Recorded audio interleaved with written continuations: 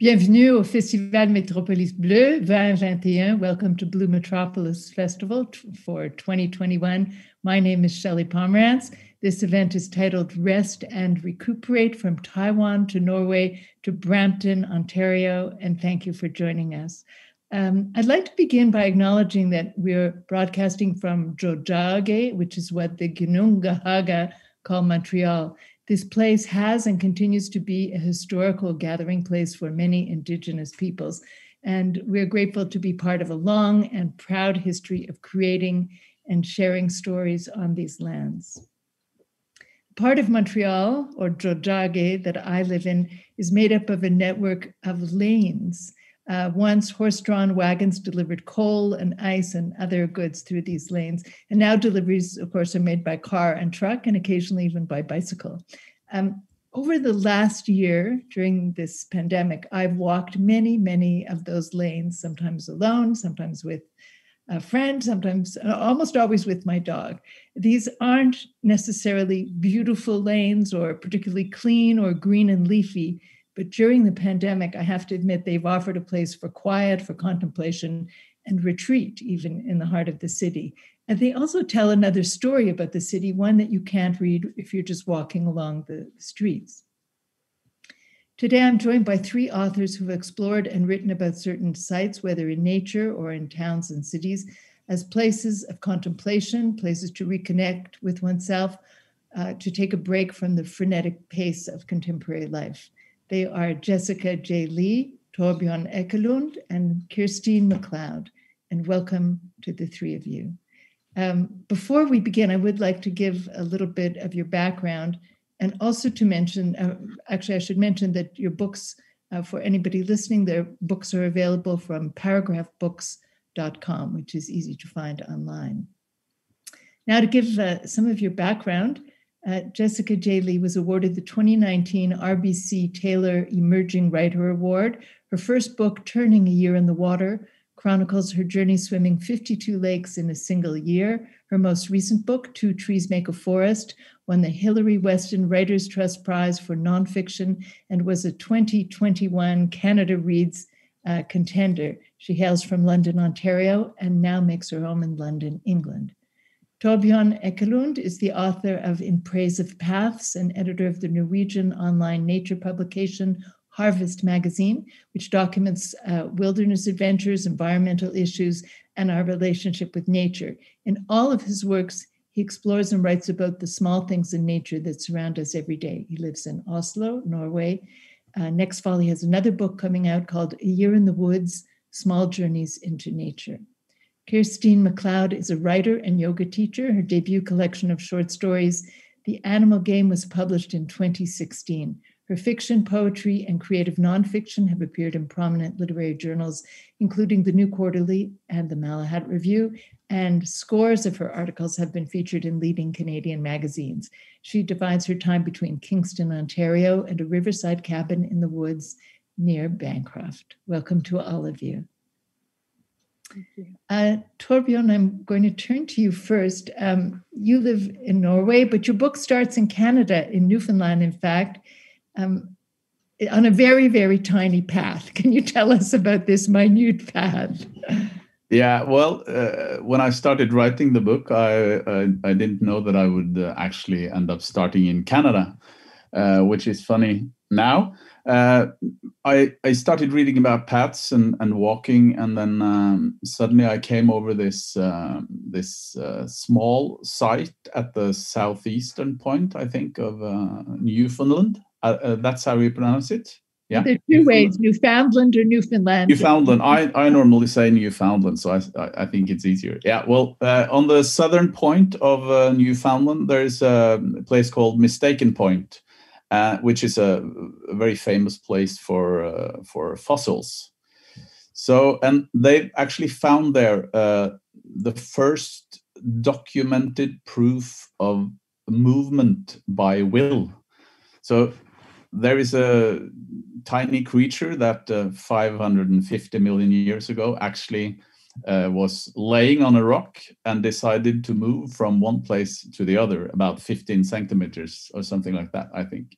So I found out that it was a very good place to start the book because to make a path, you have to have a movement based on will. Somebody has to decide, I want to go from here to there. And then another one has to make the same decision, and so on and so on. And then finally, you will have a path, a visible path. But it's very tiny, that little path. Oh, it's very tiny and probably made by some snail-like creature, which I have no idea how it used to look. But it is the first documented movement that is made by will in the history of the Earth. Okay. Now, can you tell us about your own first path? Because you have a personal path from your childhood. Can you tell us where that path is? Yeah, it's a very small path that runs behind my family's cabin, which is situated in a large wood. We used to walk it all the time when I was a little boy, and when I wrote this book, I started thinking about. It was like I realized that there is a very intimate relationship between paths and stories. So paths you've walked many times, especially the ones you walked when you was a child, are the visible story of your life, really. So in the end of this book, I go back and walk the path once more. I think it was more than 30 years since the last time. And it was a very exciting moment for me because I was really wondering how does it really look after all these years, and is the actual path the same path as I remember? The answer I won't tell you the answer, but it was a very surprising experience for me. I'm sure. And paths, I mean, you kind of lost track of paths for many years in your life, but something happened to you to bring them back into your life. Can you describe what that was?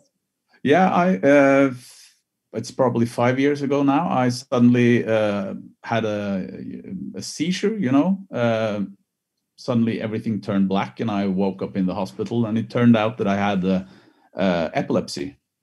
And the first thing the doctors told me was that you can no longer drive a car because you lose your driver's license. Obviously, you can't risk having epileptics driving around on the highway. So I thought, what in the world am I going to do now without my car?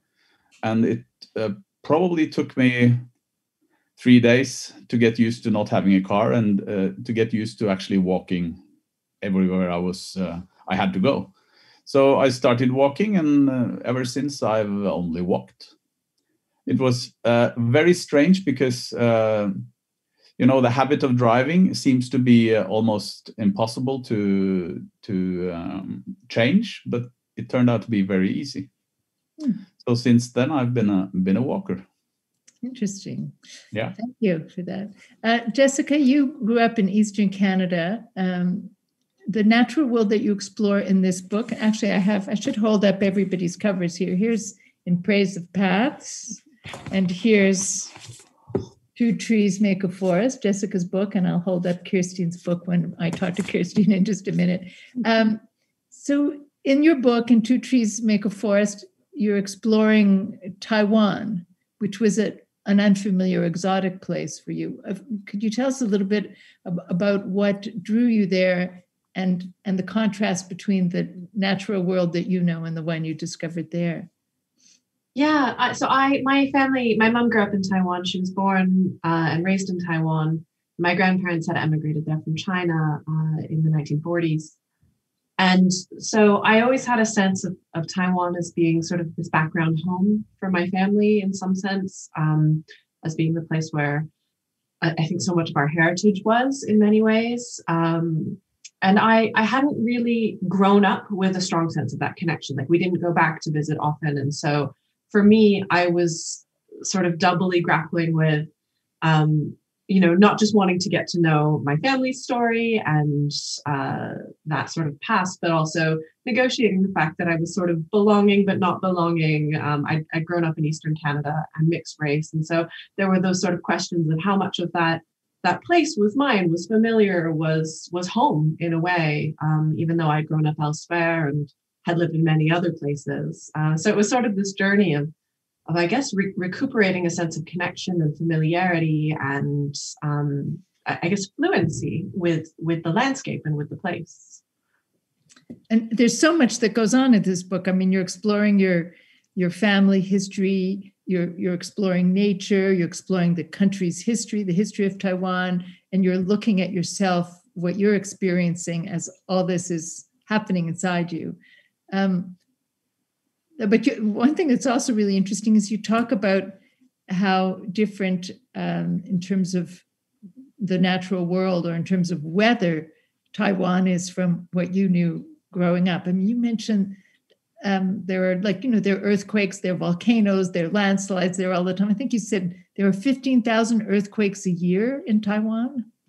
There are very, very, very many. And I had grown up I'd grown up in London, Ontario with, my mom had always said to me, where I'm from, the weather is like this. We don't have this cold and we have earthquakes all the time. And she would tell me, there was an earthquake every single day. And I thought that was hyperbole. But as it turns out, there's a few hundred every day, not big ones, but like small ones that they do register.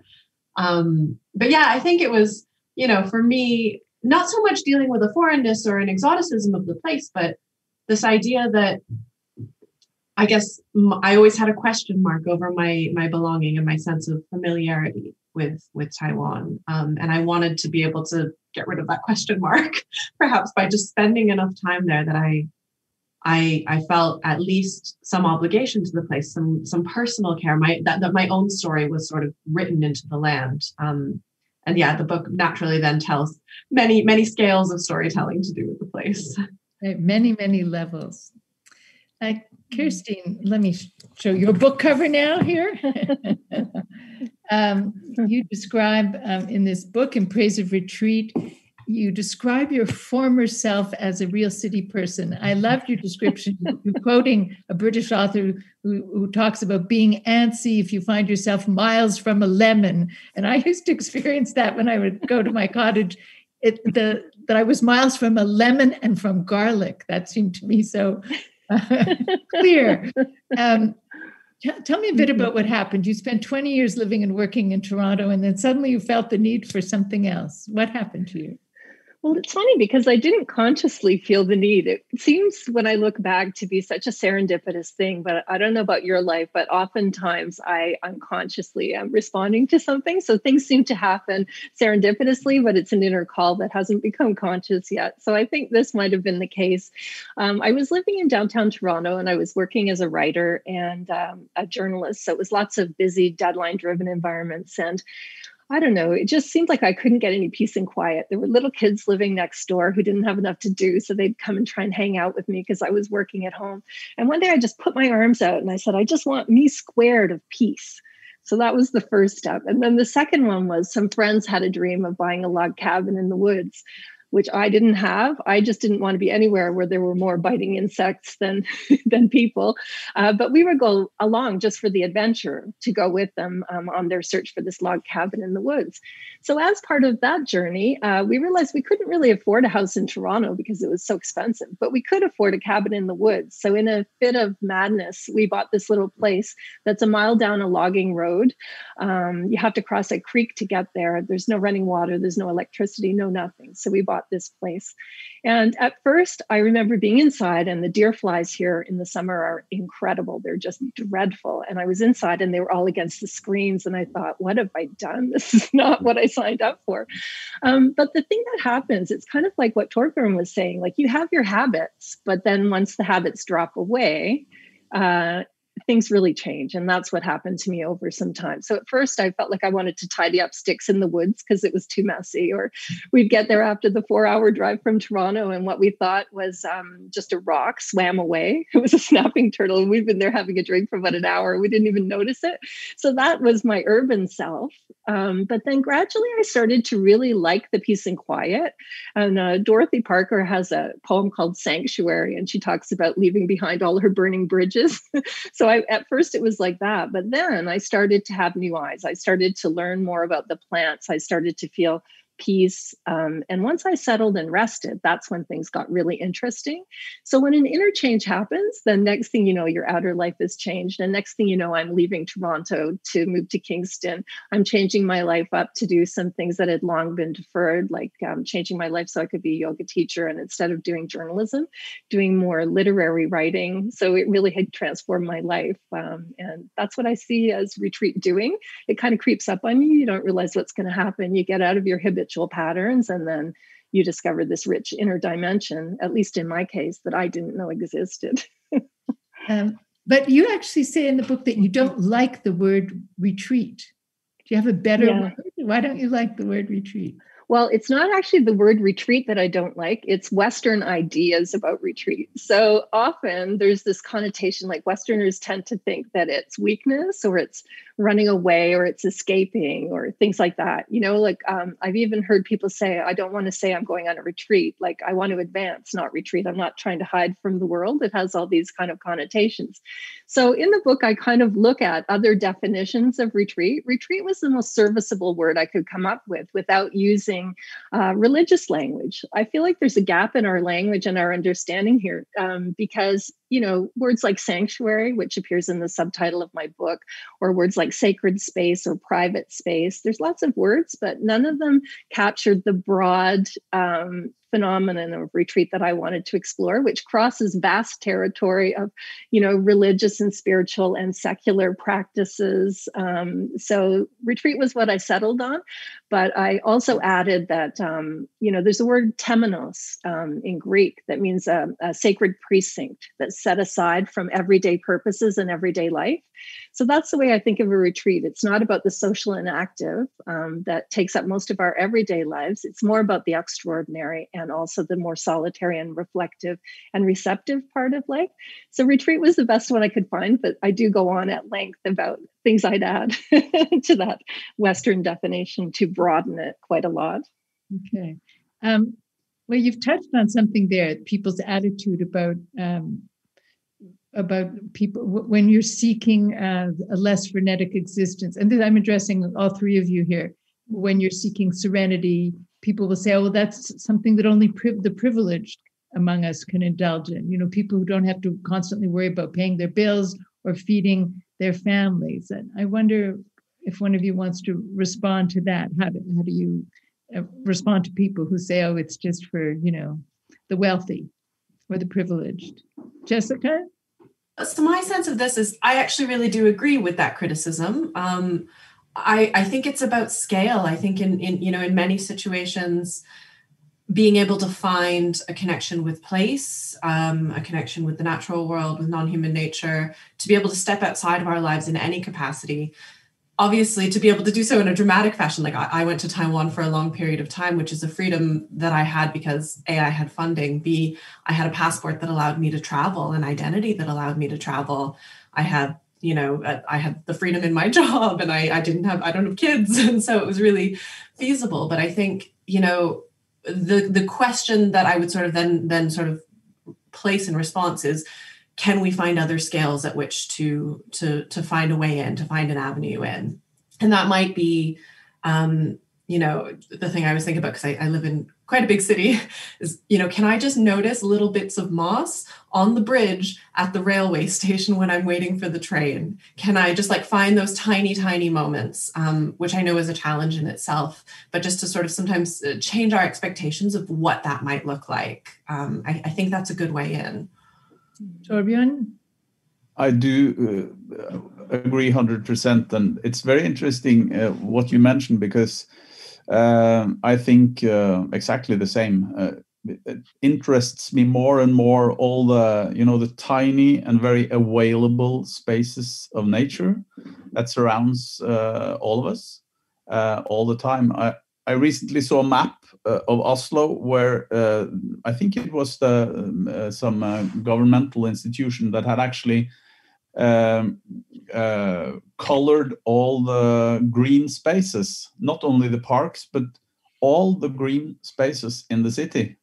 Treetops and, just some tiny grass things along the sidewalks and stuff. And it was amazing to see how much green it actually was.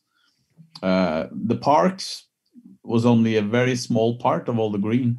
So I really like that idea of observing nature, the small spaces of nature that surrounds us all. And I can only speak for Norway, but historically, what we call friluftsliv, which is like life in the open air, has been a thing for the wealthy people, or at least the upper classes. So in Norway in the 1800s, Englishmen came and they started fishing salmon in the rivers and climbing the high mountains, which nobody had ever thought of doing, They had no time to most do of it. these people, pheasants and lumberjacks and stuff, they spend their whole lives in nature. It was a workplace, not a place for recreation. So I really agree, and I find it very interesting to kind of investigate those small spaces of nature. Yeah, and the way I look at it is retreating is kind of a state of mind and heart ultimately. So it's kind of like learning to drive. If you're on a busy, if you want to learn how to drive, you go on a small road. And then eventually when you get good at it, you go back onto the bigger road and try to drive. And it's kind of like that with taking a step back into private space. It really helps if you can go for 3 days or a month or something to a physical place, remove yourself from your habits. And then when you get back into your everyday life, it makes it easier to connect to those spaces within your everyday life.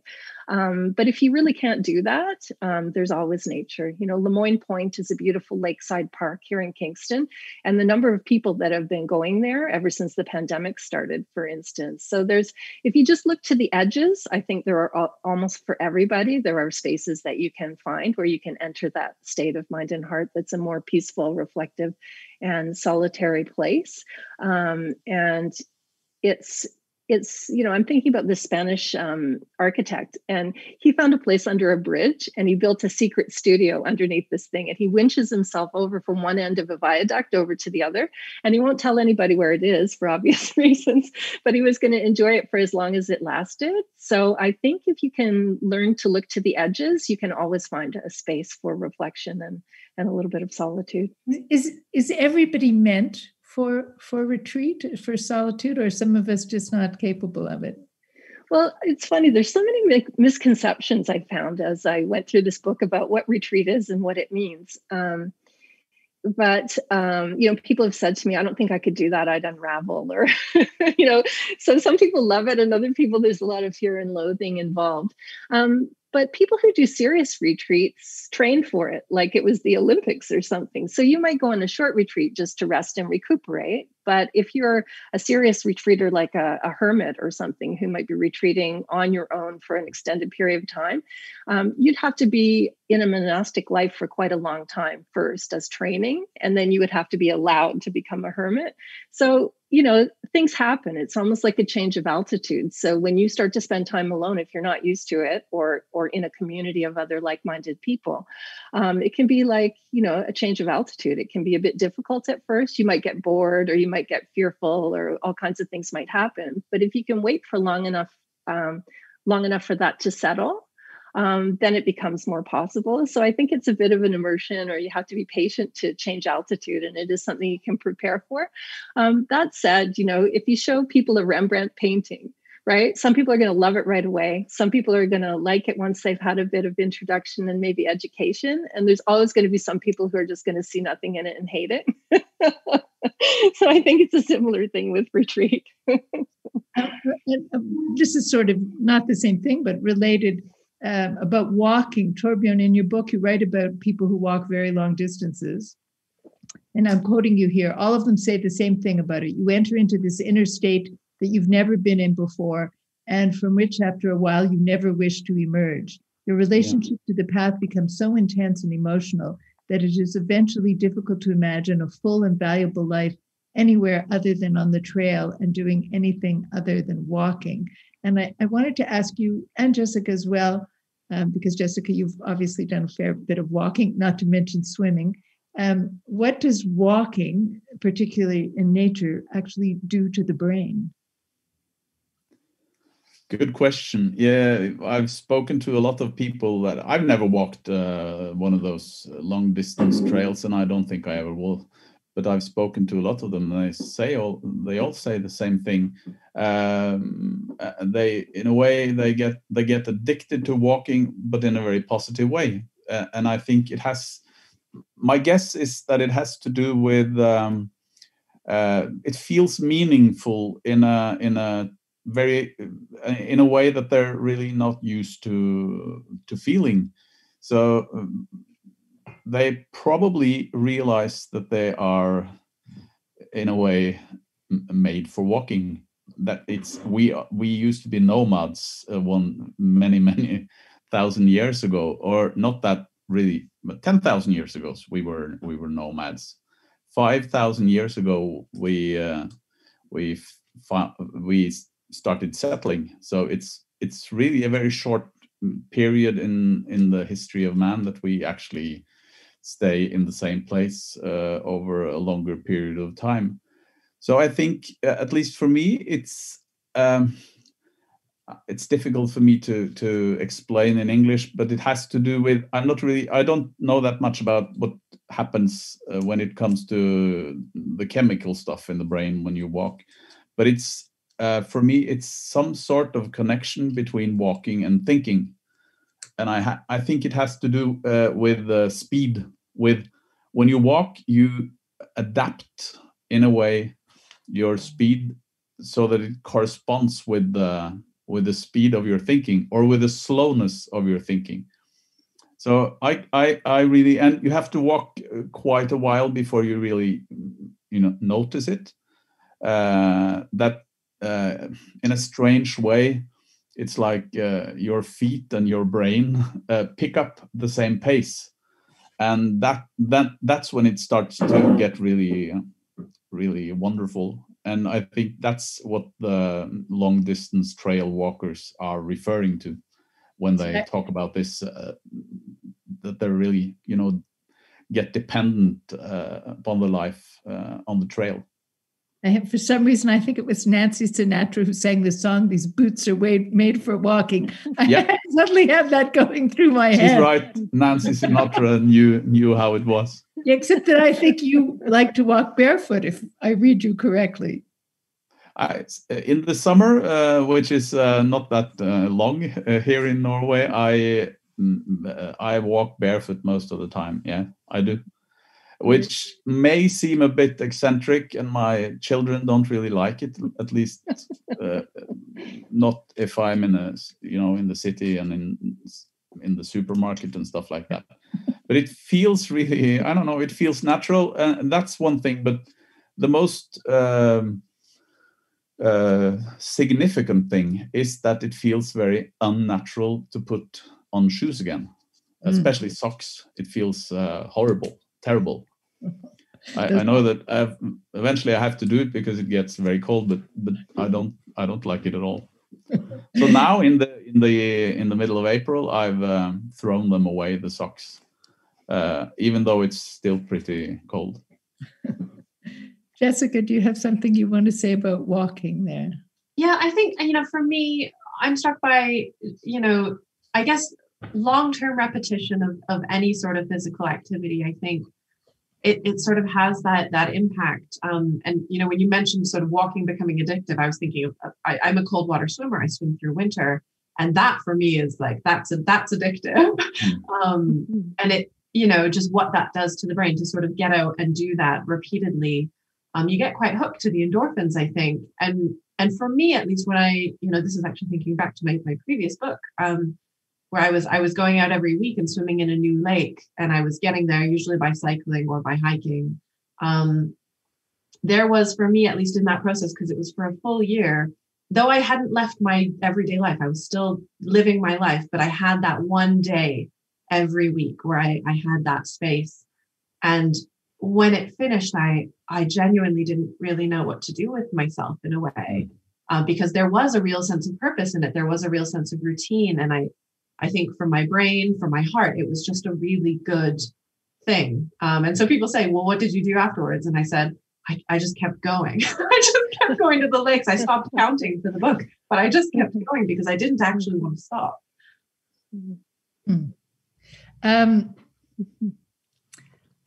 I'm curious about what's happening, what you see as our lives are becoming increasingly digitized and overtaken by technology. Do you think that retreat and contemplation and doing things like walking long distances, are they becoming more essential? I think so. I think many people have experienced it now during the past year's pandemic. That at least for me, walking it's not a big thing. It's like it's just a small habit that suits even this strange lockdown life. So I think that I write a lot about you need just to sort of make it a habit, and then don't really make a big thing about it, but just walk, just keep walking. And when you keep walking, you keep seeing, you keep observing the things around you. So a couple of weeks ago, I walked through Oslo, and I saw above my head, I saw some starlings, the bird, and they came because I write a book about birds now. So it's like I walk and then I see the birds. So it adds up in a way. But then I saw the behavior of these starlings they looked scared. And then everybody else looked down in the pavement, walking back and forth. But then I knew that something is going to happen in 3 seconds. And then came a peregrine falcon over the rooftops and grabbed one of the starlings. So it's like amazing things happen all around, but we don't see it. And my main point, I guess, in my book is that the speed of our lives is the basic reason why we don't see it, because it happens all over the place all the time. So walking is the best way to increase or to better one's ability to see. And it doesn't really matter where you are. If you're not able to notice the details, it doesn't matter if you're on the top of Mount Everest or on the Great Barrier Reef or in the Sahara Desert. You need to see, and that's why I also very convinced that to see you need to walk. See, I think this is really interesting, because this question of, the world our lives becoming much more digitized and much more caught up with technology. For me, I don't see that as deeply in opposition to getting out into nature or noticing the natural world. I think we've never lived in a better moment for having that knowledge be really accessible to so many people, whether it's through apps that will teach you about plants or, like the night sky app that will teach you about stars. And I think this is, I feel like so much of my work has been about undoing so much of our sense of, like, when people imagine a nature writer, they usually imagine a man. They usually imagine, the paper map and the pair of binoculars. And I really like to be very explicit about the fact that when I go hiking up a mountain, usually my map is on my iPhone. And when I take notes out in the field, I'm taking them in my notes app or in the voiceover, like the voice memo app in my phone. And that this doesn't stop me from getting out into the world and really being there. It's just a tool. It's, it's about where I place my attention. And increasingly, a lot of my other friends who do similar work to me, who are also sort of nature writers, so to speak, we talk about it really often that, so much of actually what we do is facilitated by the internet, by being able to, check out a trail by satellite imagery before you go walk it. Or, just to have those small bits of access. And I think that has really, in some sense, democratized, I think that sort of knowledge. And and the opaqueness of what I think for many people would have been sort of, oh, nature knowledge, I don't know where to start. I think there's a real opening up in that. So I'm kind of pro-technology on this front. Kirsteen, do you want to add something here? Yeah, that's really interesting what you were just saying, Jessica. I sometimes wonder if it's a generational thing, because I lived almost exactly half my life analog and half of it digital. And since it became digital, I have found that I feel like it's almost like an invasion of my cognitive headspace. And I need to really remove myself from technology in order to kind of clear that out again and let everything settle. So I think it might be, the whole idea of the fluency of it. I'm really interested to hear what you said, because I have been wondering if it, for younger people, perhaps there is a bit more facility with that, having an app. A friend of mine has an app and she can take a picture of a flower and then she knows what it is. She learns all kinds of things that way. So for me, and also because I'm a yoga teacher, I think I have this view that we're getting more and more disembodied. And in my book of retreat, the type of retreat that's the most popular is pilgrimage. That was before the pandemic even happened. And yoga and meditation retreats are quite popular as well. So it's the really embodied things that we seem to need. And retreats have always been in nature. So the first places humans retreated to millennia ago were sacred waterfalls or rivers, or the inner mountain was the other place they went. So I think nature's always been really important, but in times that I think we're a bit disembodied and almost unearthly, I think it's even more important than ever. And during the pandemic, I've really noticed a lot of essays, like a lot of new people. I've met a whole bunch of new friends. I walk every morning in the park. My friend and I walk the dog in this beautiful lakeside park. And I've met a whole new set of friends. People I've never seen there in years are there every morning as well. And so I know that people are really relying on the solace of the natural world to get through some difficult times. I'd like to know from you, Jessica, from you, Torbjørn, if you're seeing a change also around you because of the pandemic in our relationship to nature. It's become really a hot topic. I will say that much. I feel like around... I was in Berlin for the first half of the pandemic. I've been in London for the second half.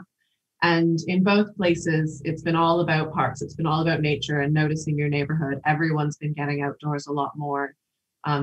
It's largely been the only place that people could socialize. And so I feel like that's been something I've seen across the board. And even in my own work, I edit a magazine as well. And last year, almost every submission that we received, and we're talking hundreds of submissions, were about usually gardening or walking in the park or reconnecting with nature in the pandemic. It was across the board the thing everyone wanted to write about, which I think is really exciting. I just really hope that energy carries on. I think for those of us who, we spend our daily working lives in a way noticing nature. I really hope that people can continue it when they do end up having to go back to work, or when they're as busy. Or when things go back to the way they were, when we can be indoors socializing again. In Oslo, Torbjørn, are you seeing a change in people's relationship to the natural world? Oh, definitely. Definitely. Probably much the same as in London and all over the place. I think that was probably the first thought people had when they realized that the society is going to lockdown. We can't do the things we normally do. So I think they just thought, let's go for a walk. Let's just go for a walk and see what happens. Let's take our shoes off. Take our shoes off and go for a walk. Yeah, let's go for a walk. So I see, in the gardens, people have fires and all those kind of things. And it probably says something very fundamental about how we respond to a crisis. We need to seek meaning probably somewhere, and it feels natural to go out in nature to do it, or at least then as I talked about in the tiny natural spaces that surrounds all of us, also the ones who live in the big cities. I read about in Central Park, there was an owl 3, 4, 5 months ago. I think they called him Barry the owl, something like that. And the New York Times wrote about it. There were like lots of people walking in Central Park to see an owl, and I read about it and I thought this means something. The New Yorkers now spend their time looking at one particular owl that's sitting on a branch all day. There is some kind of truth hidden there. I'd like to ask you a few questions about a few specific things in your books. Torbjørn, tell us a little bit about Emma Gatewood. Yeah, Emma Gatewood. Well, I write about some. There are a lot of famous characters in the history of walking. Most of them have been, like you said, people belonging to the upper classes. But this woman, Emma Gatewood, Grandma Gatewood, as she was called after a while. She lived in. She walked from the Appalachian Trail, a very famous long-distance trail. It used to be the longest. I don't think it's that anymore, but still, it's very long. 3,500 kilometers. It's the Canadian Trail that's taken over now, right? The Great Trail. Yes. Yeah. Canadian Trail has taken over. That's right. I think I write it in my book as well. But at this particular time, the Appalachian Trail was the longest. And she was married to a man that was not that very nice to her. And she had children. So she waited until the children were old enough. So they moved out. And then she decided to walk from Georgia to Maine. I think the Appalachian Trail starts in Georgia and then ends in Maine. Sorry?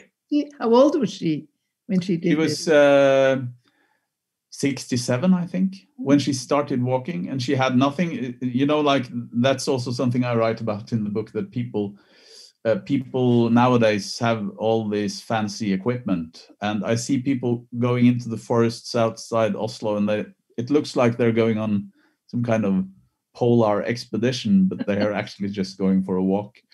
But she had nothing. She had some food in a little bag on her shoulder, and she started walking.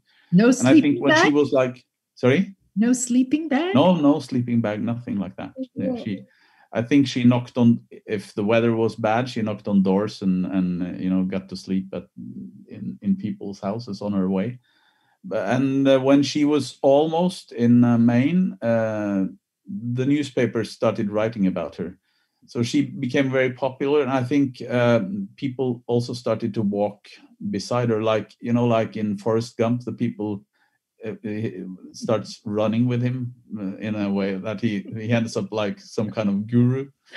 So she walked till the end of the trail in Maine, and when she got there, she went back home and decided to walk it one more time.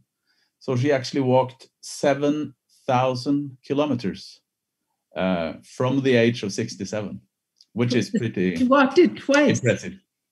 She walked it twice. So talking about being, finding oneself in the act of walking, she was probably very high on that list. She found out that this is a very nice thing to do, so let's just walk it again. She was a pro. She was a pro, or she ended up being a pro.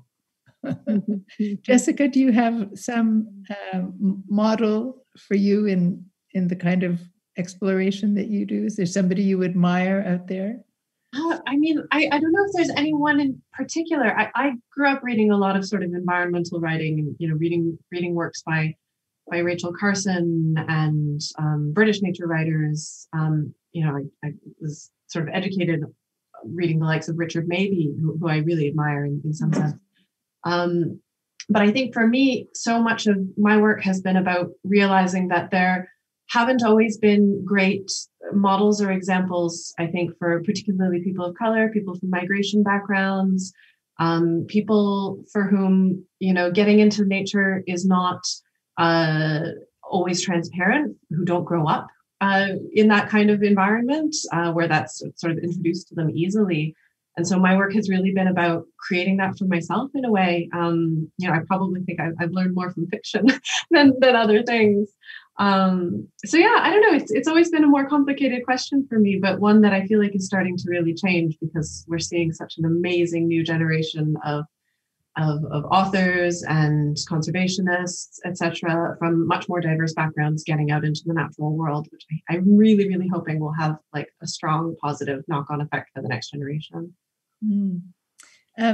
Kirsteen, you write about a number of hermits in your book. Do you have a favorite hermit?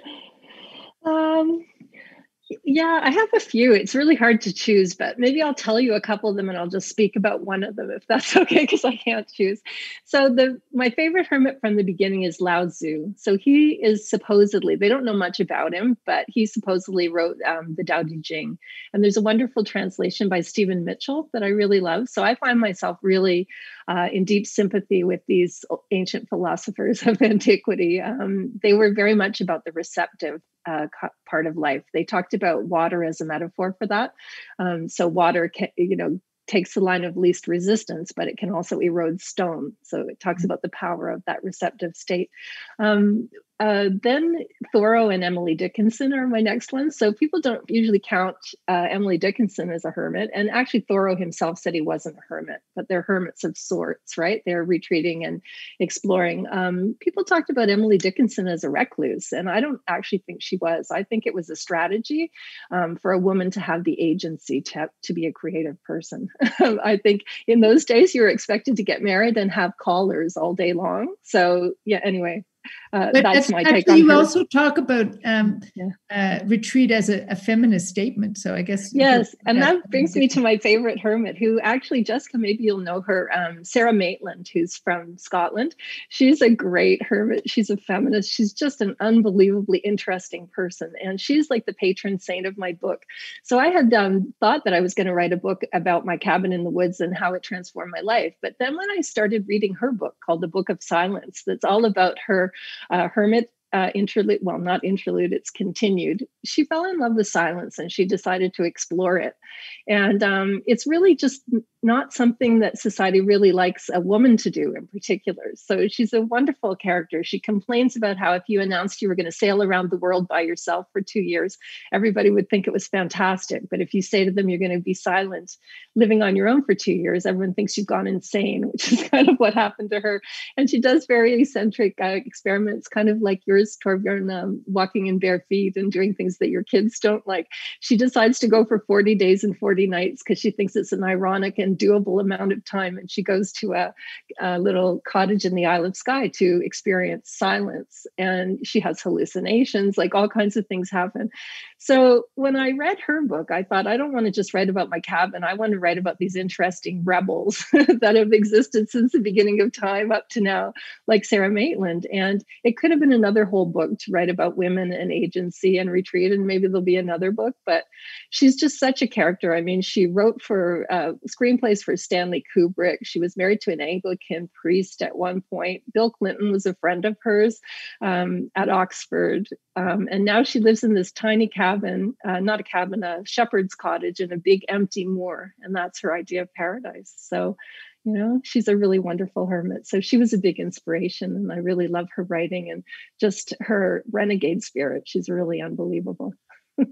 I feel obligated to ask you about somebody else that you write about in your book, Leonard Cohen, who spent several years as a hermit, really, in a monastic retreat, correct? That's right. Yeah. And actually, he's really interesting to me. I decided I wanted to have one exemplar of retreat, and he seemed like a modern exemplar of retreat because retreat has always been for spirit, nature, and art and imagination. And he used retreat as a method for all of these things. So his formative retreat was in Hydra in Greece. And he had this beautiful old house that he bought with $1,500 that his grandmother had given him in an inheritance or something. And he had a white room with almost nothing in it. And this was kind of his formative space for creation. So, you know, the Aegean Sea was glimmering just out the window. And he had an old Olivetti typewriter that he bought in London for £40 or something. And I think he wrote 2 or 3 novels, Bird on a Wire, a book or 2 of poetry. It was a really fantastic space for him. So after that, even though he was in the spotlight, he would always retire to hotel rooms. And there's all kinds of things about him in hotel rooms. There's the famous song about the Chelsea Hotel. So he loved empty, uncluttered spaces forevermore. And then he did a different kind of retreat. So he said that he felt a need for self-reform. So he went up Mount Baldy and went to one of the most rigorous Zen retreats that exist. So, for humble monks, these guys weren't very humble. They thought of themselves as the military, the kind of SWAT team of the Zen monks, because they were so rigorous. And he spent a really long time there in retreat, and he became a Zen monk. He said, not because he was giving up his Judaism, but because it was part of the uniform. If he wanted to study with his teacher, he actually had to take his vows. So again, a small hut on the mountain with next to nothing, no possessions. And then he came down the mountain. He went to India, another retreat. His lifelong depression lifted, and he said that he felt liberated. And then he worked in what he called his Tower of Song. And his son would say that with a monastic discipline, like every day he would go to work writing music and writing poetry until he died. And it actually bought him some time on earth, they said, because he was working on a project he was trying to finish.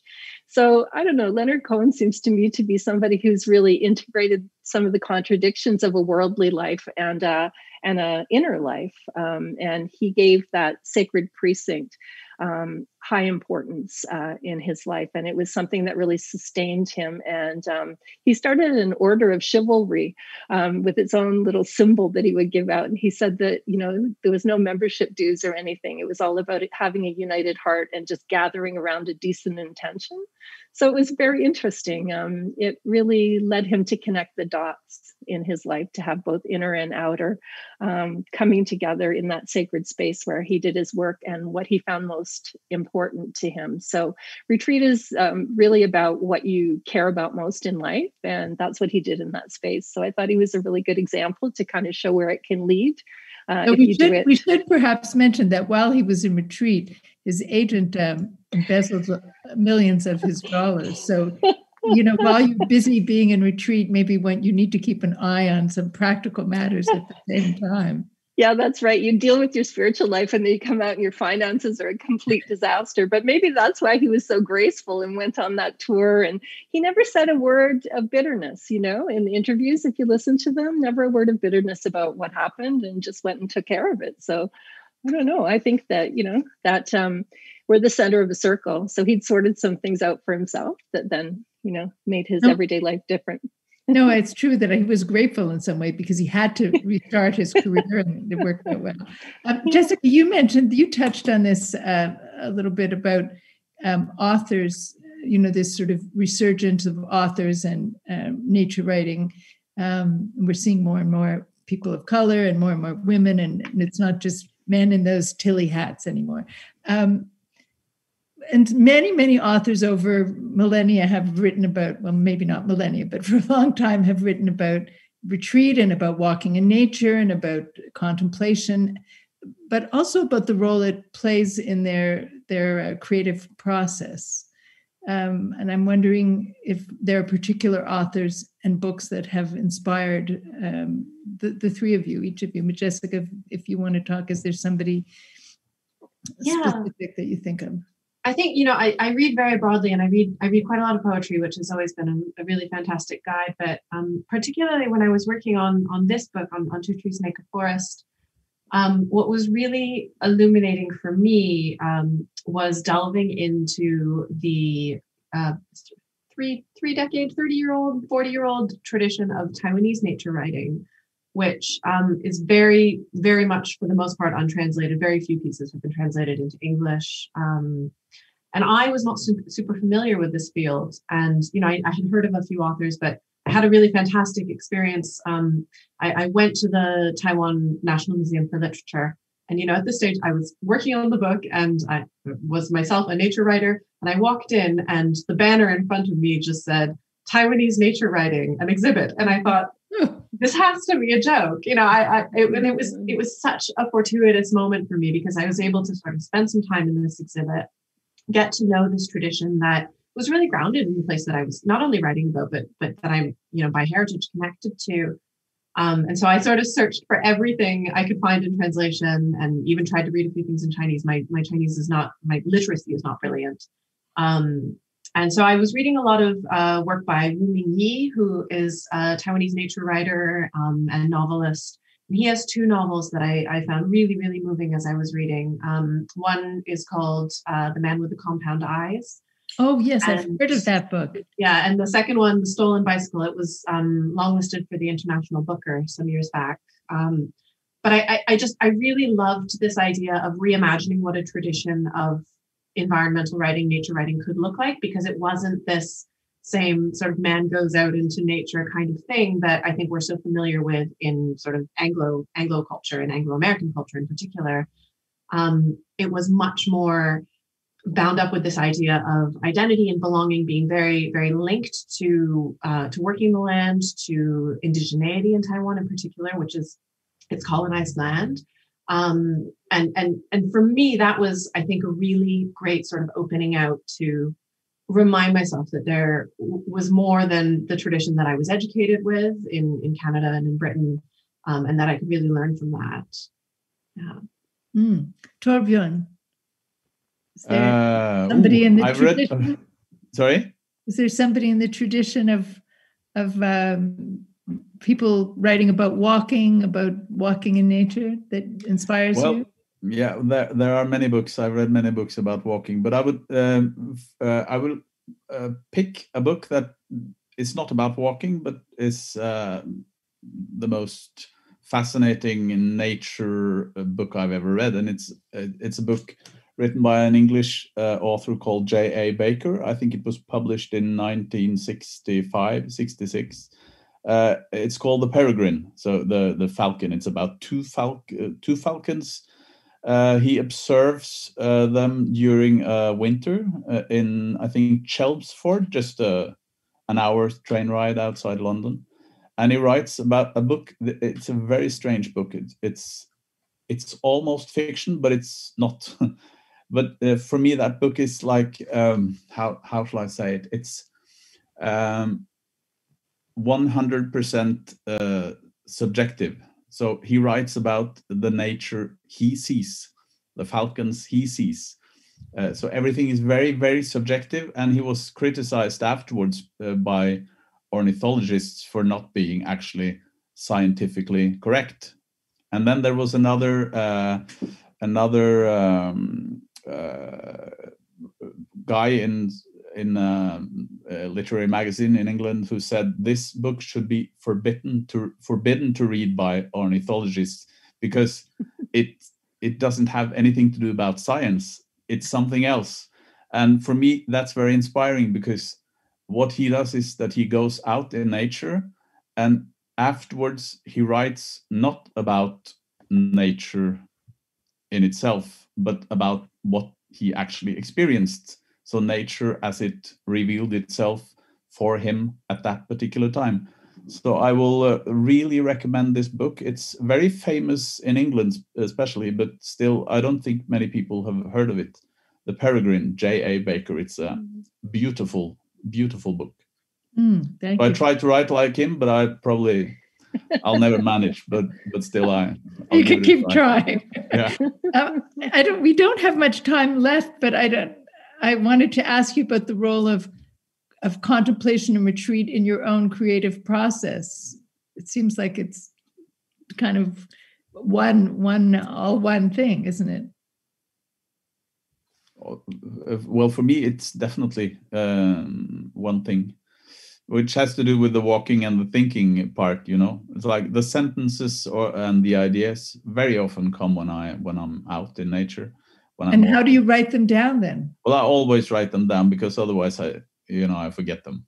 Okay. I don't know, probably the same for you guys, that how many times I've had an idea just before I fall asleep, for instance, and I think, okay, I'll write it down tomorrow, and the day after it's totally gone. And absolutely, it's like you can feel it inside your brain, that it's you don't even have to try looking for it, because it's gone forever.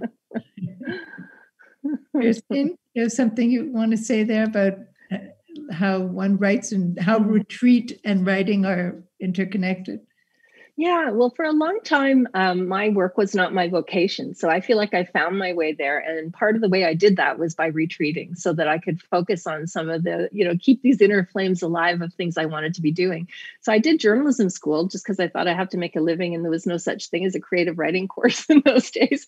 So that's what I did, but it felt almost immediately like the wrong thing. So the retreating has helped me to create that meditative space to do that work. And now it is integrated. So for me, I feel like, I just love the idea of retreating or taking a step back from society and my everyday things that I'm doing, because as opposed to emptiness or the void, the way we tend to think of it in the West, in the East, they think of it as the realm of possibility and potential. And that's what I feel like. That's my dream space that I enter. And I love the receptivity of that. I find it stimulating and exciting not to know what's going to happen. And that's where all my good ideas come from. And it's unfortunate because when you're in yoga, you're meant to be focusing on your body and your breath. But I got to admit that there are times where I have a notebook to write down those things before those quicksilver things go missing. Because I do find that, entering that dream space or that body-centered space where I have no expectations that something's going to happen is a real wellspring for me. And Jessica, last word to you. Yeah, so for me, because, I very often write about going on sort of long journeys. But when I am doing the writing, I'm usually back in my daily life. I'm back in my everyday sort of process and, husband and dog and all the things that are going on. And so for me, it's about finding those small moments to replicate that sort of feeling of retreat and possibility and creativity. So I usually pick one song that I will write a whole book to, and I will play it on repeat, put my headphones on, sit in the coffee shop, and find that sort of meditative moment in that space. And that for me is the sort of moment of creative possibility. And walking the dog also, taking the dog out in the park. But yeah. I hope you find something more inspiring than Nancy Sinatra's These Boots Are Wet. It could be the next one. Well, I'd like to thank the three of you. It's been really wonderful meeting you, meeting you, Jessica J. Lee, Torbjørn Ekelund, and Kirsteen Macleod. Jessica's latest book is, I should show it up here, is Two Trees Make a Forest. Torbjørn Ekelund's latest is In Praise of Paths, and Kirsteen Macleod's most recent title, coming right now, is In Praise of Retreat. All of these books may be purchased at paragraphbooks.com. And thank you to our audience for joining us for this Blue Metropolis International Literary Festival event. To check out our other events, you can go to bluemetropolis.org/festival 2021. Thank you, everybody. Bye-bye. Thank you for the conversation, everyone. Bye-bye. Bye. Mm-hmm.